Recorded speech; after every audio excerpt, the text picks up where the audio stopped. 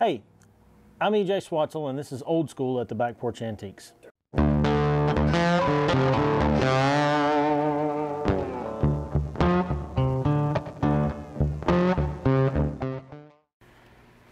So, pop quiz.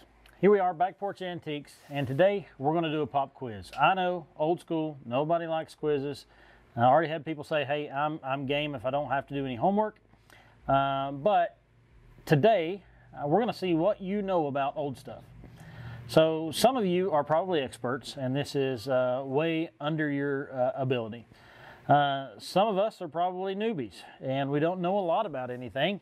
Most of us are probably somewhere in between, and we've heard about certain things, heard rumors about things that might be worth some money. But our time together today is to kind of pick your brain and see how good you are, but to also show you some value and some things that might be laying around that you might be able to find some value in and maybe move for some profit for, you know, just a little jingle in your pocket. So I'm here to help. So some of the things that are brought into my store and a lot of people think are valuable, we're going to highlight some of those. But first, I see a lot of coins. A lot of people don't realize, you know, how much coins are worth. Some coins are worth a lot of money. Some coins aren't worth much money at all. So we're going to pick your brain a little bit today, and I'm going to start with this one right here. This at the bottom says 1892. It's kind of dingy, it's well worn, it's a little slick, and it's got quite a bit of wear to it. So question to you is this home run or is this a bust? This is a home run. If you can find this one, this is a home run. If you'll notice down here on the bottom, there's a little CC. It's Carson City. Many of you probably don't know much about antiques, but know that a Carson City silver dollar, it has some value. Especially in 1892, those in the 90s are probably the worth some of the most. And this particular coin right here, valued in the $350 range. So, move on along. Look at this nice shiny one. 1925, good and shiny. You can see the feathers on the bird on the back and all of that. So, home run or bust? Well, I wouldn't go so far as to say bust, but it's definitely not a home run. The value of this 25-piece dollar is around 35 bucks. So another thing that I see come in all the time is a lot of people are bringing in old bottles. Everybody thinks that an old bottle might have some value to it, and they may. Specific ideas or anything with Greenville on them, Greenville, Tennessee, local things, usually hold a premium in value. But I see a lot of these as well. These Pepsi bottles from, say, early 80s, mid 80s. This one, there was a series put out by Pepsi about Richard Petty. There were several of those. I've had several people bring them in and say, hey, this has still got the Coke in it or still got the Pepsi in it. It's still capped. It's got to be worth a lot of money, right? No, it's not worth a lot of money at all. I would put a value on this vintage Richard Petty Pepsi bottle of about $1.50. So I guess that's safe to say that's a bust. So, something that you might see in your grandmother's house that might have been left to you or that you might have seen at a yard sale or something along those lines are baskets. When I was growing up, I didn't see a lot of value in baskets, but for many of you people who do antiques, you understand that there's a lot of potential in an old basket. Now here's an example.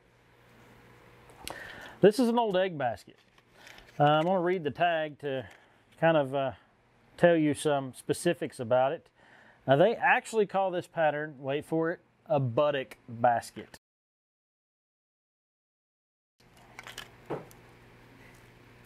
Yeah, so this is a wrapped handle, which gives it a little bit more value, and it's well done, probably turn of the century or older, turn of the 20th century, or maybe a little bit older. So if you find these in storage, find one of these at a yard sale, is it a home run or is it a bust? Probably a home run. It's a pretty good basket. It's original. It's well done. The handle is wrapped. The reed on the handle is real good, real thick, real sturdy. The value of this basket is somewhere around $150. What about those old tins that you saw in grandmother's house or that you saw at antique store somewhere? Now this is an example of a Morton's, I guess, iodized salt tin. Home run or bust? Bust. These were mass produced in the 90s.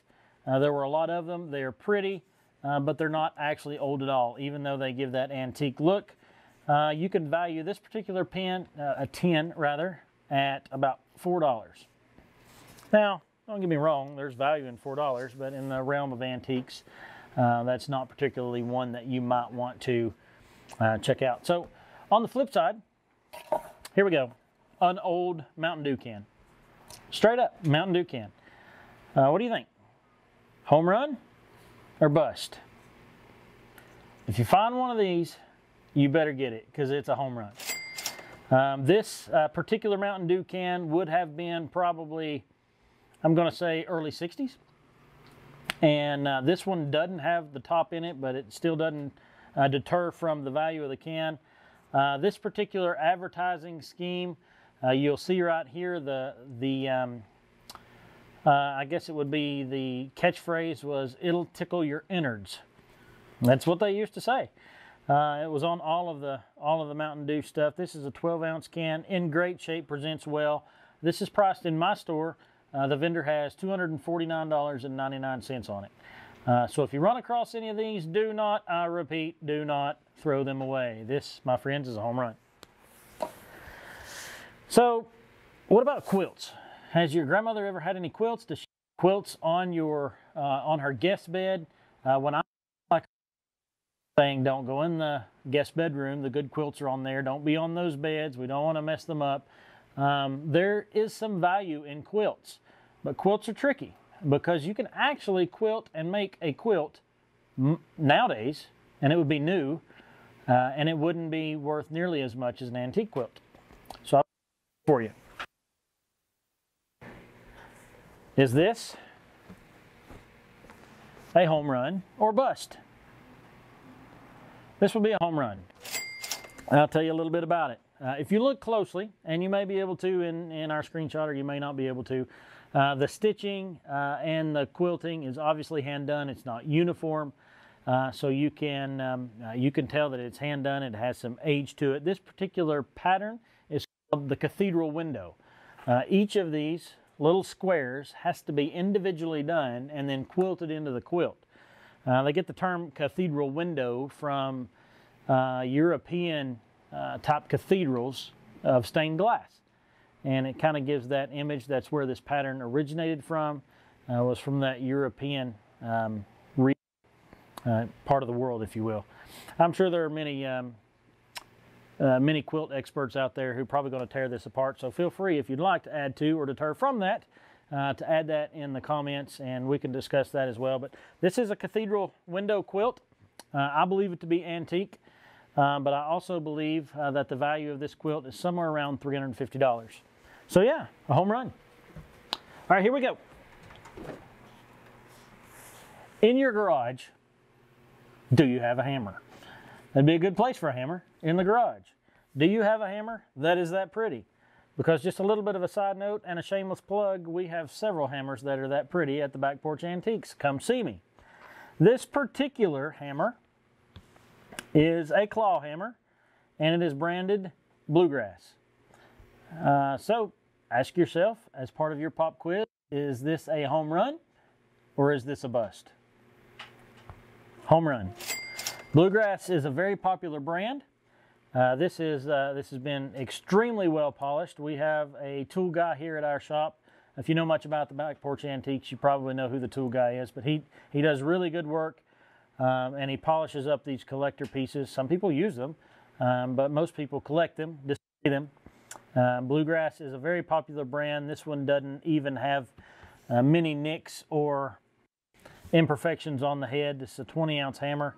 Value it at about $65. So in the realm of hammers, definitely a home run.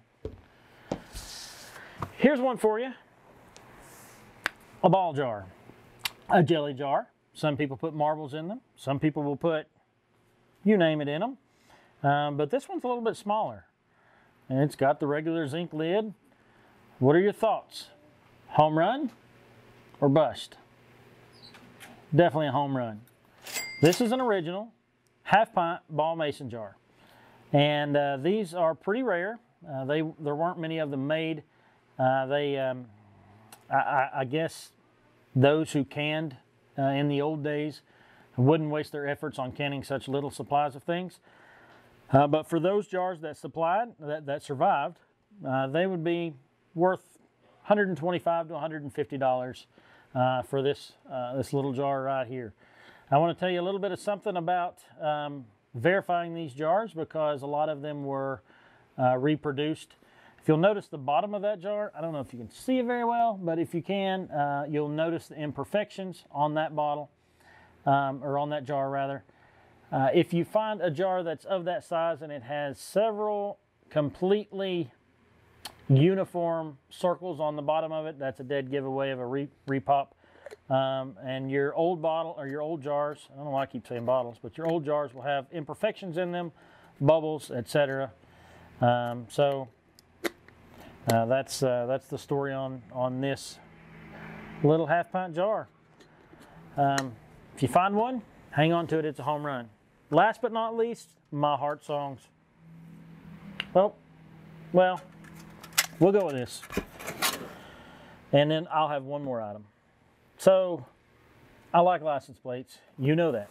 Because last week, I did a video directly on license plates. If you haven't seen that video, we will add the link to it in the comments below.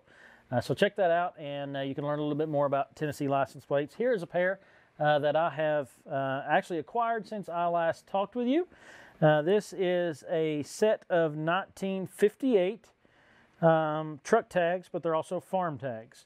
And the 2-weight class original paint, as you can tell.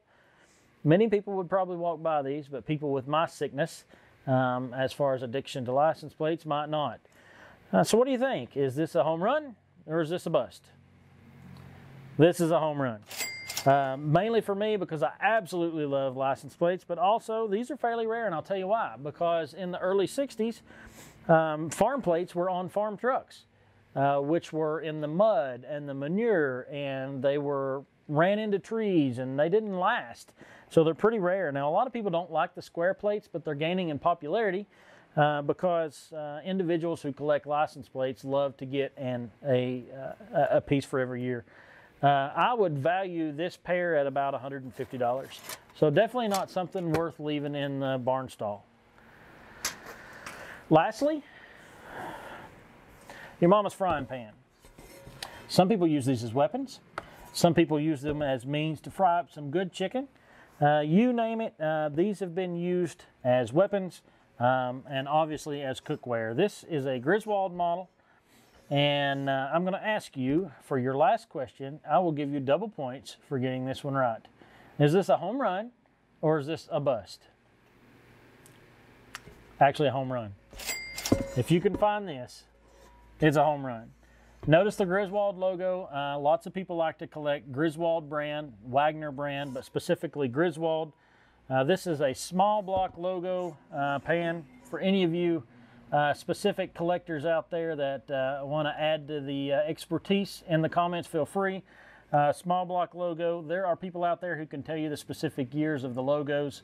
I can research that, but I can't tell you that off the top of my head. But I do know that this is a it calls it 11 1/4 inch skillet, so it's probably around a number 10. In good shape, no cracks, well seasoned. We have lots of these at the store if by chance you're looking for a good pan, but the value of this pan is somewhere around $100, $125. So definitely not something that you would want to walk away from at a yard sale for $10, or you know, by any means you want to walk away from something like this that's thrown away. So I hope you did well on your pop quiz.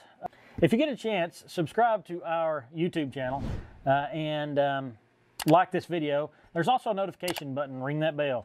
If you get a chance to do that, you'll see notifications of when we add some more videos. And I would love to have the opportunity to show you how to find some more of this stuff and how to maybe flip it over for some cash, or how to become a collector of your own. So if you'll stay tuned, it will be my privilege to help you learn how to do that. We're going to do some product reviews. We're going to do some interviews of some experts somewhere down the road, local history and things like that. I'm excited about what this YouTube channel holds in the future. So give us that like and subscribe, and we'll catch you next time.